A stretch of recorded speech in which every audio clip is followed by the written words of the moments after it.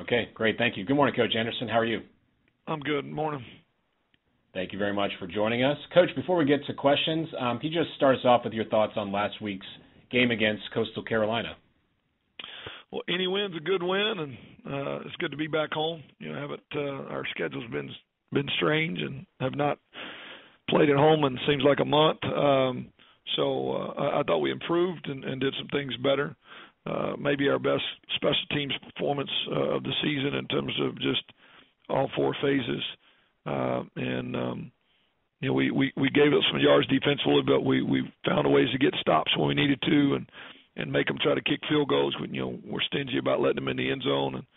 And then offensively, I was not to turn the ball over at all and to be able to put the points up we needed to stretch things out and get a win. So pleased with where we're at. Still think we've got better football ahead of us. I do think we're improving. And, I think we're becoming more and more of an experienced team each week. And just guys are playing better than they did a few weeks ago. And that's encouraging. We got a tough test, short week with a good football team coming in to play us on Thursday night. And it was a very physical game Saturday night. To be honest, we got a lot of bumps and bruises that we have a very short period of time to get ready for. But we've been successful on Thursday nights in the last couple of years, and we're gonna stick to our format and our plan and how we get ready, and have confidence that our guys will be excited and ready to play on Thursday night. Coach, when you look at the Raging Cajuns, what stands out to you about this team? I think Hud he's built a big physical football team. He's got a good recruiting area where he can get size and just body mass, and they've got length and size. They've always been one of the most powerful teams in the league, and this group, is no exception to that. They've got size even all the way out at wide out and length. So, you've got to be ready for a physical football game. I think it's the way they prepare their guys. It's maybe it's just his nature coming from the SEC at Mississippi State, but they've recruited big guys. They play a power type of football, and they play a physical type of football. And on top of that, it's become a really good competitive rivalry. I mean, it's always heated and emotional, and regardless of the records, regardless of what's going on, you can expect it to be a hard-fought, close game. And so I'm glad we get to play it at home, and it's on a national stage in front of everybody to see.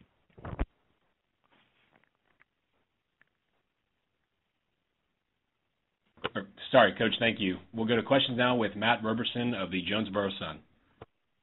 Morning, Coach. Morning. Could you give us an update on Warren Wan, kind of what his situation is now? Well, it's definitely an ankle sprain, and it's day-to-day.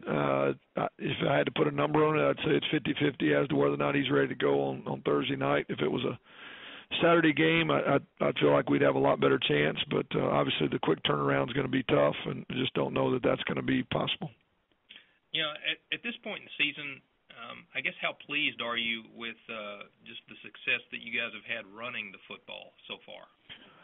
Well, I think we had a pretty good night Saturday night. I think around 190 yards, and even the other night at Georgia Southern, when you take the snap over the head of the quarterback, I mean, we had better numbers than the statistics indicate, and our average is good. We're willing to take what you give us, which means we're going to run it against good looks and not just run it to run it. But I think we've improved. I saw, if you watch the tape and you really analyze it, I mean, we're getting better at the techniques we need up front. Our three young guys on the interior played better than they had previous weeks.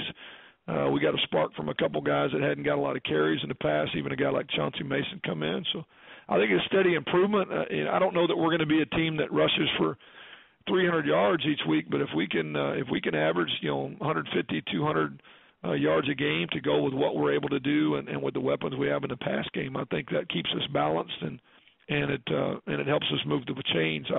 I do think a big part of our success this week was Justice's ability to run the ball as well, and that's another weapon you got to prepare for.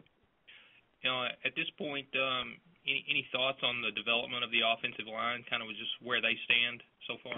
I think it's been steady. I do. I think both the tackles are veteran guys with a lot of snaps under their belt. Even though they're new to us, they've played a lot of snaps. JP started in the Big 12, a handful of snaps, and Leonard played a couple years of JUCO ball before coming to us, so they've had a lot of snaps under their belt, and I think they just are more mature and experienced. Those three inside guys have not played many, and I've seen steady improvement. They played their best game this week.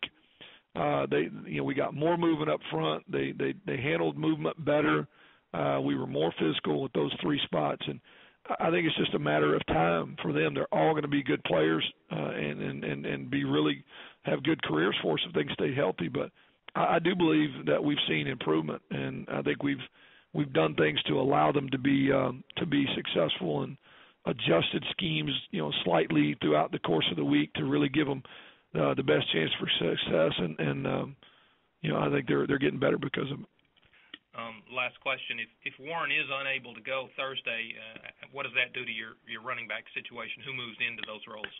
Well, I think it'd probably give Chauncey Mason a chance to get more snaps. Jamal and Silky are both doing a great job. We've still got Armand Wayway that is healthy now, that has not been utilized and could be thrown in the mix. I mean, typically, three guys is kind of what we expect to get the load of the reps on a given Saturday. If we're getting 80, 85 snaps, this past week and the week before, due to the triple option teams, we didn't get as many snaps. We still got 74 this week, which is not normal against a triple option team. But I would say that we feel comfortable with what we've got. I mean, hate to lose Warren if we do, but encouraged to see how well Chauncey played late, and even just a couple of times we put an Armand Wayway on the field in the last couple of weeks, and he's done a good job. So it'll be by committee. Somebody else has got to step up. All right. Thank you, Coach. Sure. Thanks, Matt. We'll go to questions now from Luke Matheson with RedWolfReport.com. Hey, Coach, a little bit earlier you talked about this game against Louisiana and how it's a rivalry. We all know what happened down there last year. You guys didn't play the best game and had the touchdown overturned on right there at the end of the game. Is that something that you guys are talking about this week to kind of, remind the team, hey, this is what can happen, and to kind of motivate them a little bit? Well, number one, they don't need any motivation for this game. It is a rivalry. It's become a really good competitive rivalry over the last years. I think it's one of the best rivalries in our league, and they firmly remember what happened. But it won't be hard to have that conversation. They'll we watched the video from last year's game as part of our preparation anyway, and we've already talked about the potential for having ups and downs throughout the course of the year. I mean, you've got to come ready to play every week. This last week has been probably the best reminder of anything, in the sense that you had 4 or 5 top 10 teams get beat by underdog opponents.